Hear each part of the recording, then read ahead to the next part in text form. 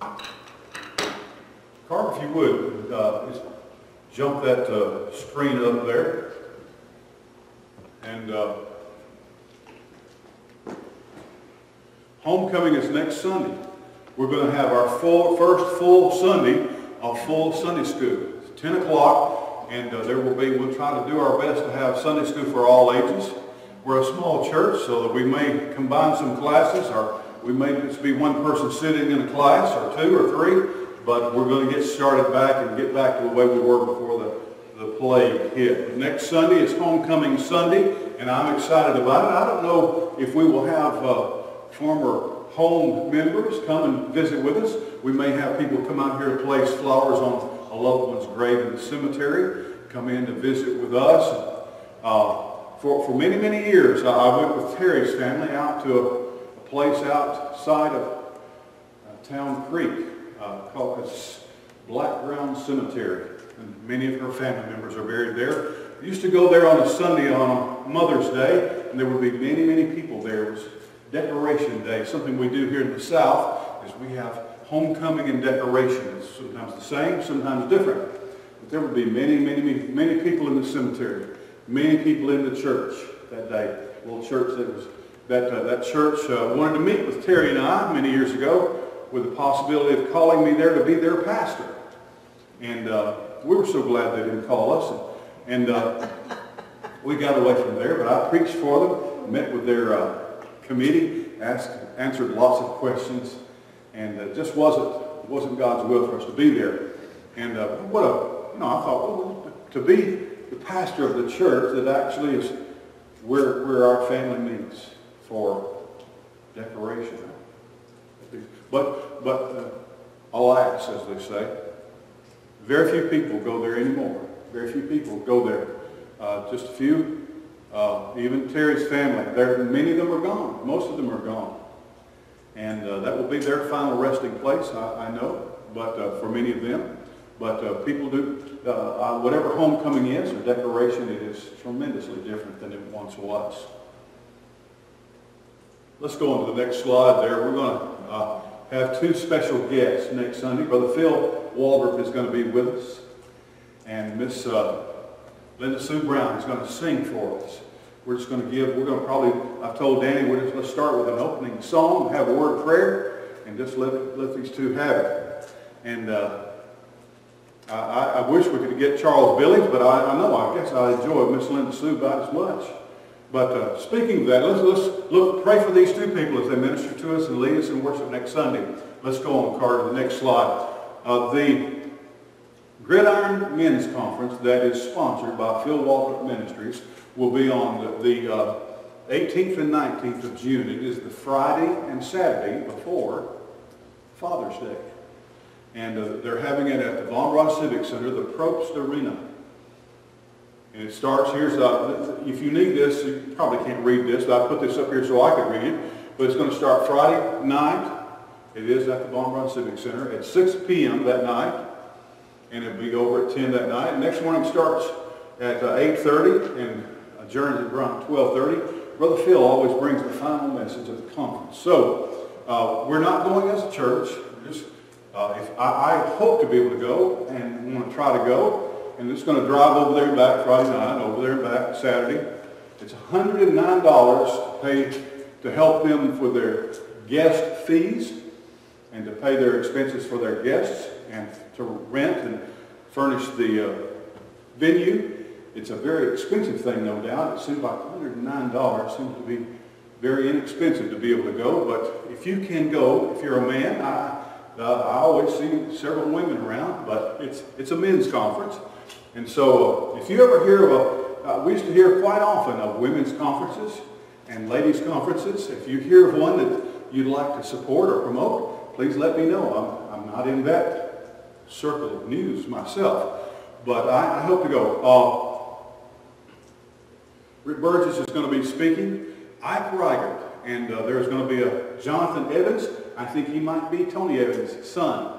So there are, of course, Charles Billings is going to be leading our music and worship. It's always a good time. If you can get over there and back on your own, then I encourage you to put that on your calendar, put that on your schedule and participate. Let's go on then. I'm going to be talking with you today about church at the pool. Church at the pool.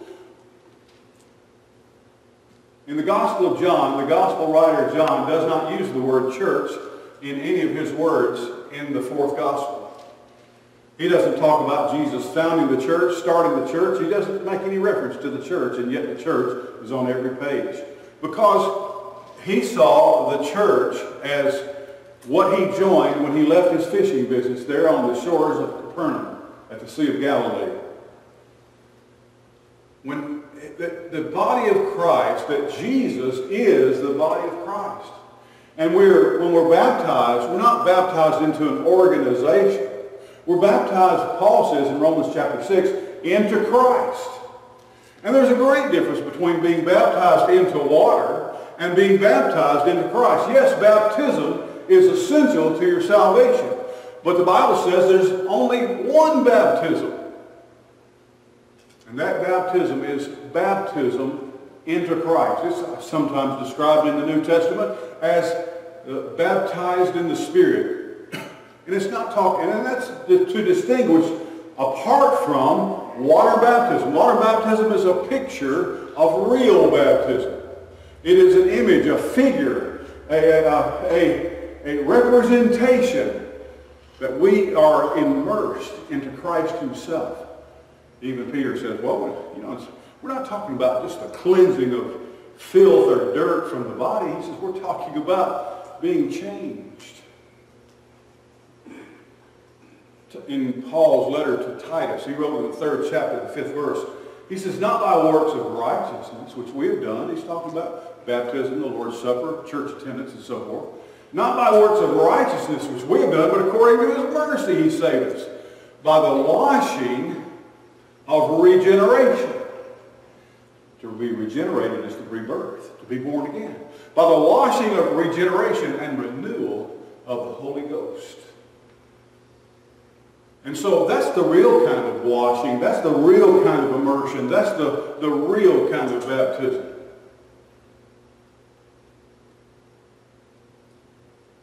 In John's Gospel, we see him that wherever Jesus went, it was a worship opportunity. Wherever Jesus was, it was God showing up and showing out.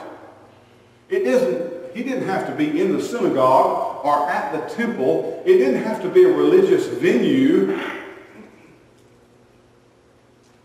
It could be any place at any time.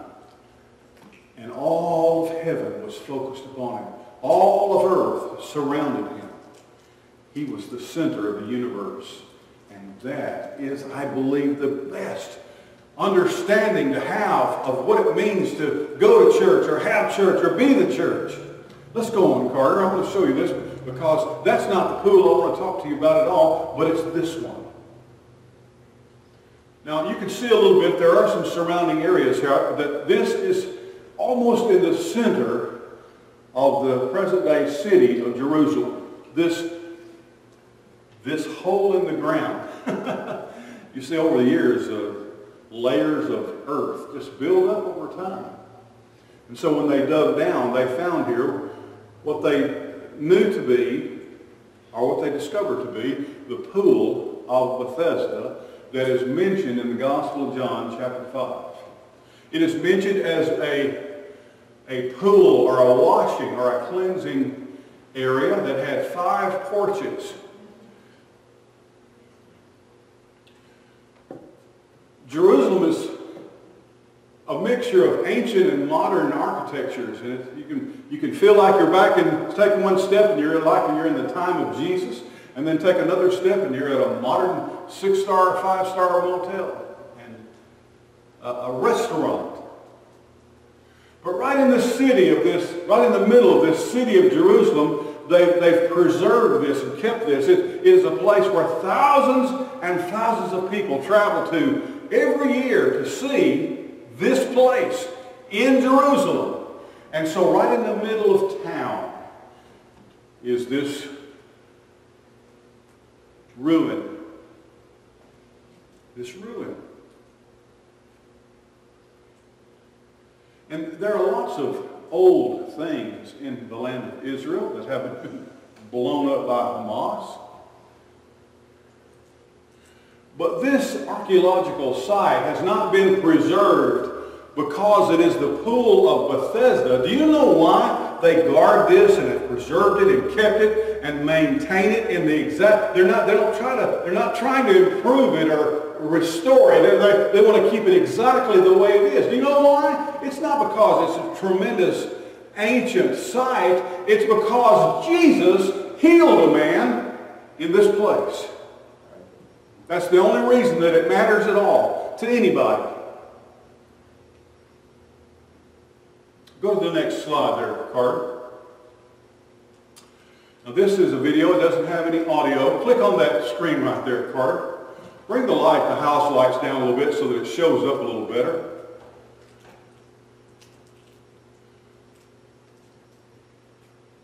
It has a sign there that says this is for the medicinal baths there at John chapter 5. And I shot this when Terry and I were there in 2008.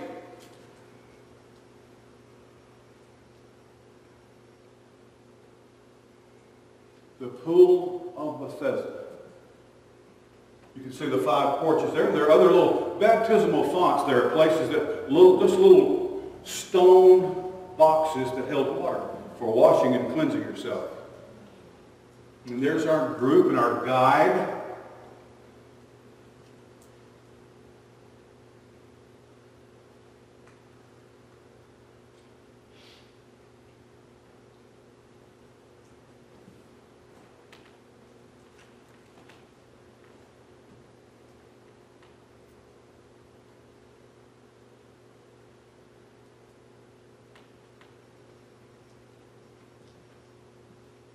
There's Miss Bain, our group. I can't remember all of those people's names anymore. There's Brother Scotty Hogan, the former pastor at Westmead. Brother Donald Brown, former director of missions.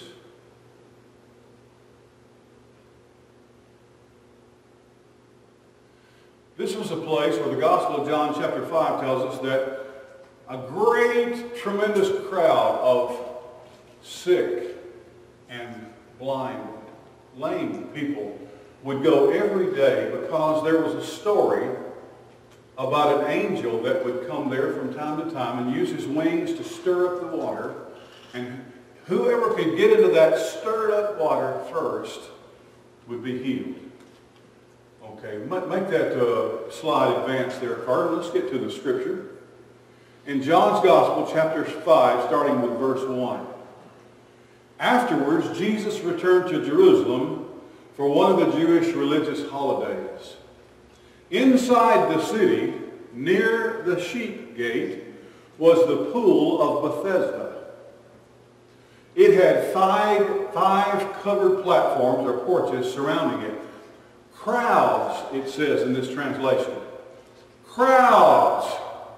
Now, these were people who couldn't walk. Some of them couldn't see. They were blind. And so every day, someone who loved them or cared for them, a member of their family or one of their friends, helped these people. Sometimes those who could crawled there or crept there or limped there. And to get here, crowds came. And so every day it was a ritual of, if there was someone in your family or someone you care about, a brother perhaps or a sister who was plagued by some physical infirmity, you would bring them to this place and maybe leave them a little bit of something to drink. Or maybe they could drink the water from the pool. I don't know if it was possible. Or leave them a scrap or a crumb of bread to eat for lunch. And then later on, you would come by and pick them up on your way home from work. Crowds of sick folk, lame, blind, or with paralyzed limbs, lay on the platforms waiting for a certain movement of the water. For an angel of the Lord came from time to time and disturbed the water. And the first person to step down into the water afterwards was healed. Now I want you to notice that there's a little footnote marker right here. And it pertains to all of this that is in the parentheses. Footnote. So here's the setting. All of these sick people, all these hurting people, gathering there every day with the hope that something might happen that probably some of them had never actually seen before, and that many wondered if it actually ever really happened. But there were some there who perhaps had seen it, the angel of the Lord coming down, stirring the waters, and someone able to jump in quickly enough after the waters began to stir, and that person being healed. And they were all waiting. They did not have their hopes in their family or their hopes in a doctor or physician.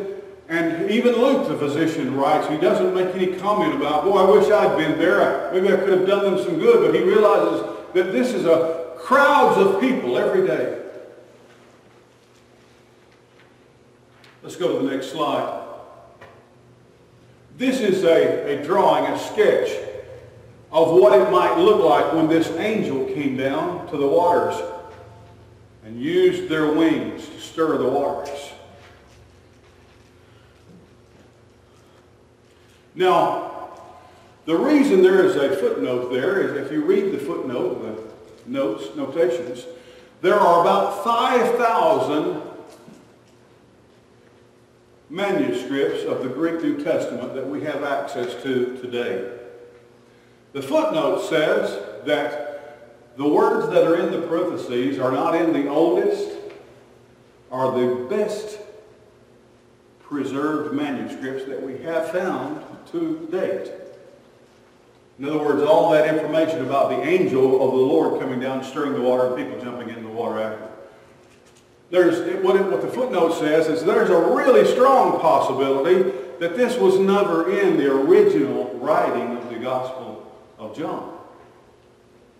This might have been inserted because in verse 7, however, there is a verse that is not in question at all that seems to imply that that story was a valid story.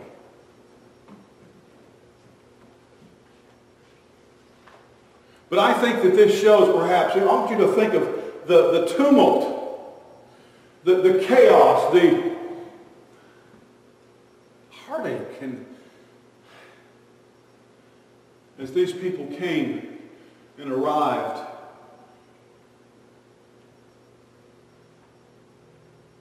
can you imagine that? That ruin exists today as a memorial to this story and the possibility that this was something that perhaps God did every once in a while.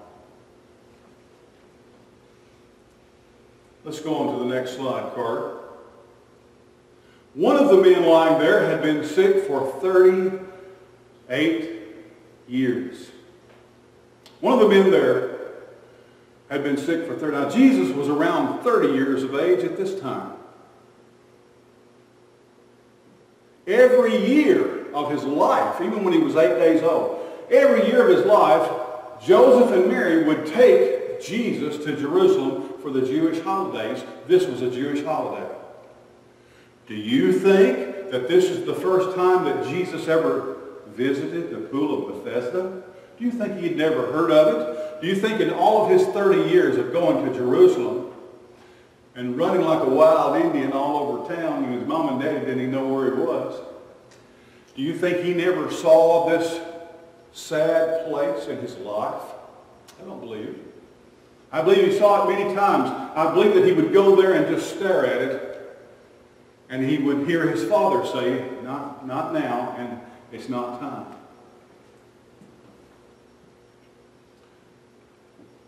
Let me ask you a question. It's one of those lifelong pondering questions, but I want you to think about this. I want you to listen to this question. Is there any problem or need or difficulty in your life? Has there ever been a problem or a tragedy or a crisis or a difficulty in your life, that you would be willing to wait 38 years for God to fix. Boy, no. You know when I ask God for anything, do you know when I want it? Now. I want it right now. God, give me patience and give it to me right now. 38 years. Well, maybe God just didn't know about this guy. Maybe he'd never seen him before. Maybe God is just heartless and cruel and he was just ignoring him. Maybe Jesus didn't know that this place existed. I don't believe any of those things. Do you think there might be some things in your life that hurt or that are not right? Things that won't work or things that need fixing? Do you think that God is standing up on the edge of heaven just waiting any moment to fix that or address it? Or do you think it might possibly take 38 years for him to attend to that? All I'm really saying, folks, is that you and I don't know what's in the heart and mind of God. We can't control him. And fixing my life is not the most important thing on the God of the universe's heart and mind. Yes, he loves me and he loves you and he cares for you. And those things matter to him.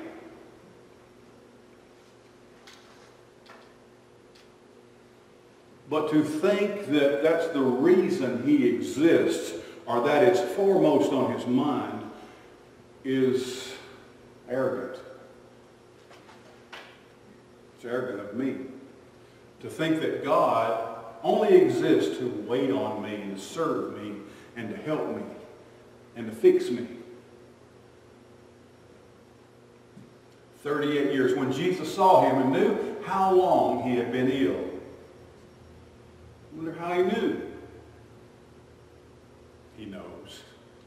He knew how long he'd been ill. He asked him, would you like to be well? What a question, huh? Would you like to be healed? Would you like to be healed? Do you need to ask that question? Jesus has questions for me and for you that he knows the answer to. He has questions to ask that we need to answer just simply because he's asked us, and it is a part of our relationship. It's a part of us walking through whatever it is and wherever we're at in our lives. Would you like to be well? Well, yes.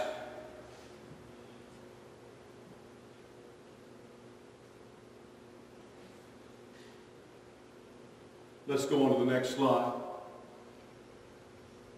I can't, the sick man said. I can't be well. Can't be healed. For I have no one to help me into the pool at the movement of the water. While I'm trying to get there, someone else always gets in ahead of me. You see, this verse 7 seems to confirm everything that is mentioned, or at least implied in the parentheses. This verse is in every manuscript we have, verse 7. So, if someone inserted that, maybe it was under the leadership of the Holy Spirit, but even if it wasn't there, we'd say, okay, well, this is about something that happens. And this man is talking as if this is something that has happened to me. I know that I can't be healed because the waters have stirred in the past and others got in ahead of me.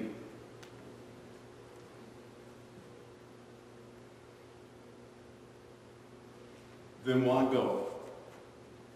Hope is a difficult thing. If you've ever watched or read the story of the Shawshank Redemption, Shawshank Redemption is really just a short story, kind of a novella written by Stephen King, but the movie is an amazing work of art. It's very crude and has harsh language in it, but if you've never watched the Shawshank Redemption, I'd say it's probably worth a watch. But it's about some men who are in prison. and they've been in prison for many, many years. And one of them is Andy Dufresne, and he still, after many, many, many years in prison, has hope of being free. His friend, Red, believes that hope is a terrible thing. To have hope, to look to the future with great hope or anticipation is terrible, because hope is all false, and hope is a bad thing. Well, one thing that Red learns before this movie is over, this story is over, is that hope is a good thing.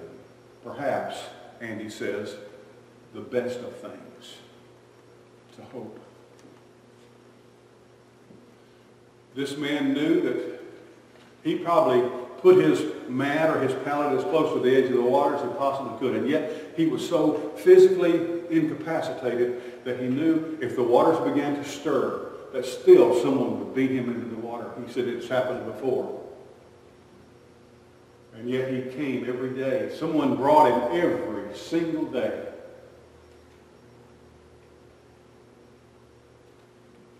Jesus told him, stand up, roll up your sleeping mat, and go home. Instantly the man was healed. He rolled up his mat and began walking. Let's look at the next slide.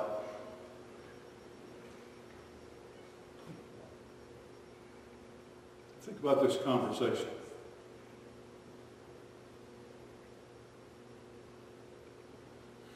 Has anybody ever talked to you while you were flat on your back? I'm not just talking about figuratively either, I mean literally. Has anyone ever talked to you when you were just flat on your back, when it looked like you had no hope? I'm here in the healing place and there's just no chance at all. He doesn't know who this man is. We'll see that, and you could see that in the text. He doesn't know who that is. He doesn't know who's talking to him. He's even surprised that anybody is talking to him. And he comes up and he starts by saying, would you like to be well? Let's go on to the next slide, Carter.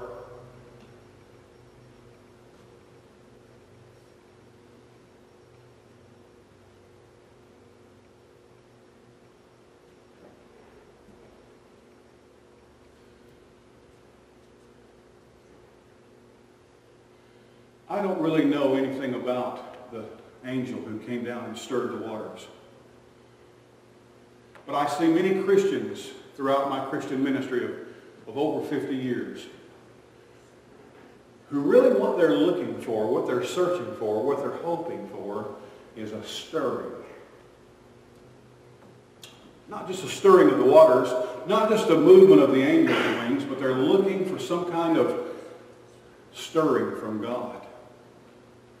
The stirring is an emotional feeling. It is a feeling of exultation. It is an emotional burst of energy and life and light. Something that we long to be stirred by prayers and music. We long to be stirred by a message or by a meeting.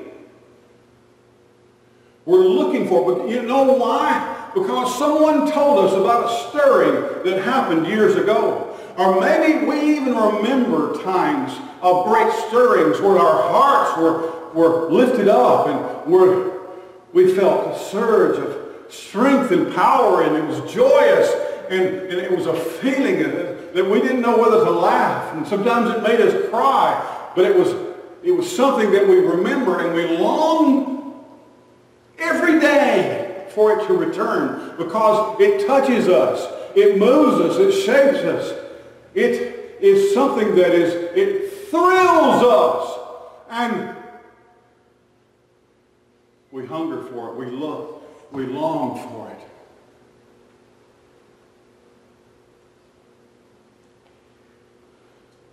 I was thinking just last week I found an old bulletin among other things. It was the bulletin the Sunday before Terry and I were married. It was the bulletin in our church home, in Flint Baptist Church, and it had a little insert inside the bulletin. It invited everybody in our church to our wedding that Friday night. And I saw some names that I recognized in that bulletin, and I remembered, I knew that Betty Law had type to that bulletin and run it off on the mimeograph machine. And every time I think of the place where I met Jesus, I think of services that we had and people that got saved and glory that fell down, and how many times the angel of the Lord or the Lord himself stirred our meetings and lifted our hearts. And every place that I've ever served and every place that I've ever traveled, more than anything else, I've tried to recreate that atmosphere. And I learned sometimes in some places how to do it. I remember the very first time I went over to Point Mallard and saw the wave pool. That was like witchcraft.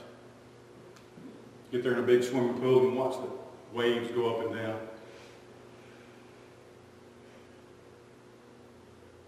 Man-made waves.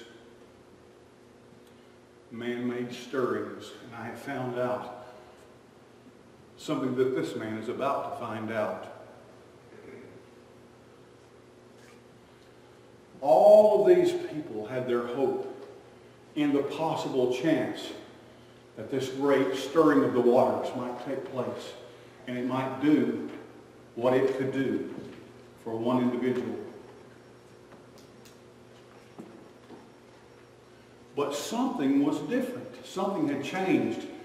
This was a different kind of circumstance, and as Jesus always did, he's stepping into this and saying, no, no. I'm going to play a clip for you, just a video clip where Jesus says, no, no, no. Let's go to the next slide there, Carter. You see, this man's telling Jesus about the stirring. We're waiting to be stirred. We're waiting for this miraculous, supernatural thing to happen. And Jesus is looking back and he turns around and says, no, no. It's time for something better. Something better. It's hard to convince us that it's better. Let's go to the next slide there, Carter. It's the greatest thing. I've heard many great sermons preached on this, where this is the title. The man says, I have no one. You see, this man was not only placing all of his hopes and dreams for life upon a supposed stirring of the waters by the angel of the Lord. He didn't even have someone that he could count on to help him. You may or may not be looking for or anticipating or praying for or wishing for a stirring from God. But when you don't see that, or when that doesn't manifest itself, when it doesn't appear that God is going to stir a church, you know what you'll start doing? You start looking around for people who can help you. People you can count on. People who will give you what you need. People who will be exactly what you need in this circumstance, in this situation. You know what? This man was in a perfect situation because he had no one. There are people who look to the preacher, to the pastor, to be the person to help them connect with God, to help them find the stirring that they need, the healing, the health, the strength, the power, the hope that they need. Or they look to a deacon or to a mentor, to a spiritual leader.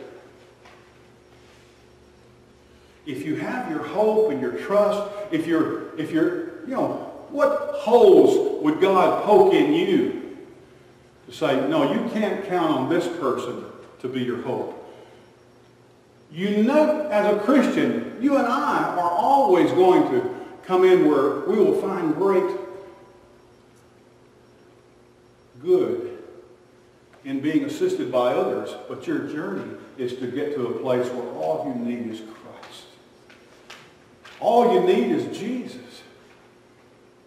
You know what Paul said in Philippians 4:19? He says, "For my God shall supply your every need according to his riches and glory in Christ Jesus."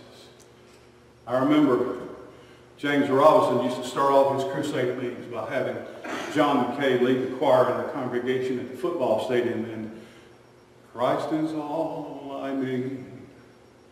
Christ is all I need. All that I need. Christ is all I need. Christ is all I need. All that I need. You know, if you need somebody, if they don't meet that need, they stand between you and God. Oh, I would do what God wants me to do. I would be the person God wants me to be. But that person right there is not doing their part of getting me there. That person's not helping me. That person's not assisting me like they're supposed to. That person is not leading me and guiding me. That person doesn't have me by the hand to get me where I need to be. Therefore, there's something going on that is a barrier between me and God and me and the life that God wants me to have. If you need somebody besides Christ. Because people you need are going to fail you. They're going to let you down. And as a matter of fact, it is not ever people that you need. Click on the next slide there, Carter. Everything changes now. Bring down all the lights again, Carter. Get these out of the choir too. And click on that. Shalom. Me? Yes. Shalom. I have a question for you. For me. I don't have many answers, but I'm listening. Do you want to be healed? Who are you? We'll get to that later. But my question remains. Will you take me to the water?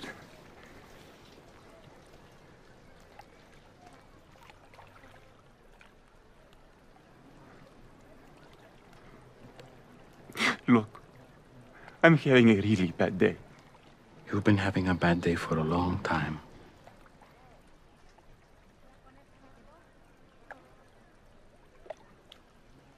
So?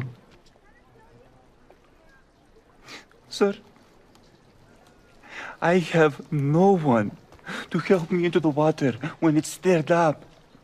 And when I do get close, the others step down in front of me. And so... Look at me. Look at me. That's not what I asked. I'm not asking you about who's helping you, or who's not helping, or who's getting in your way. I'm asking about you.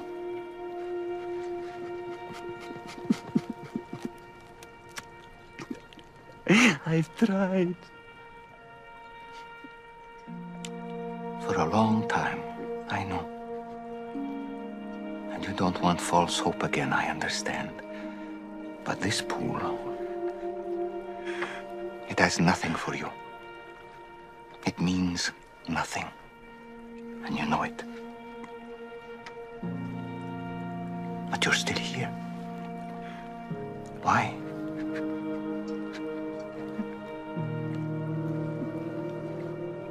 I don't know. You don't need this pool. You only need me.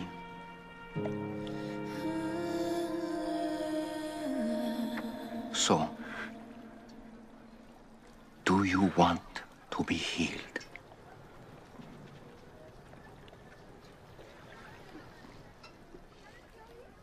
So let's go. Get up, pick up your mat, and walk.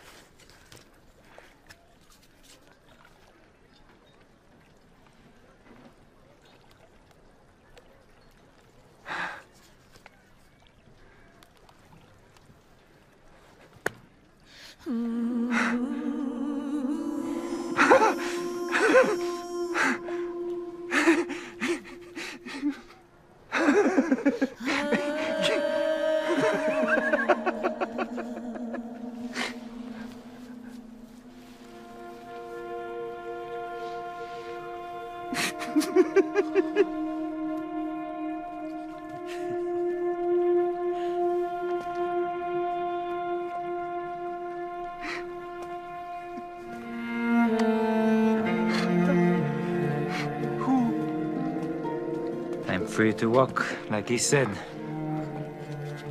Don't forget your bed.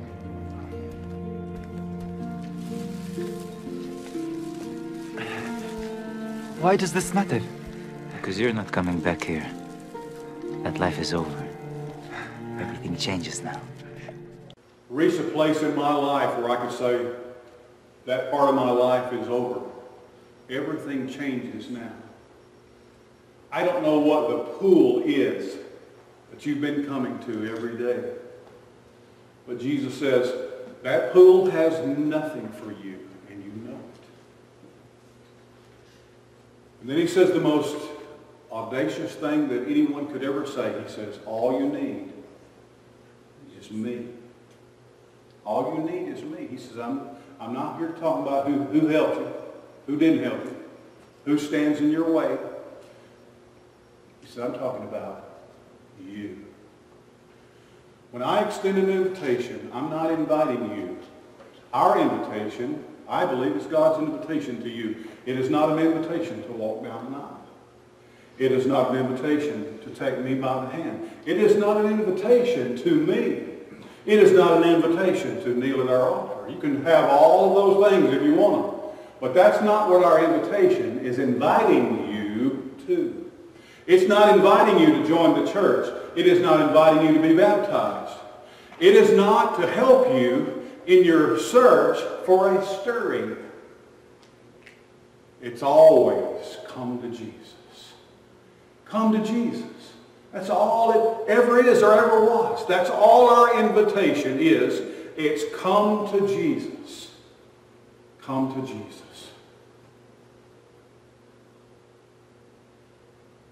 All we need is Him. All we need is Him. And we know that everything changes. Everything changes. Lord Jesus, I pray today that if there is someone here today, they've been waiting and searching and seeking, and they've had an experience or seen an experience in the past, and they'd like to recreate it. They'd like to be a part of it now. They're waiting for something that happened before to happen again. Or Lord, they're wishing for something that would happen, and none of that really has anything at all to do with you and them. Whatever that person today is seeking or looking for or wishing for or longing for, I pray that they would abandon it and just simply turn their eyes upon you and realize that you are all they need. There's nothing for them in the pool. There's nothing that the pool has to offer.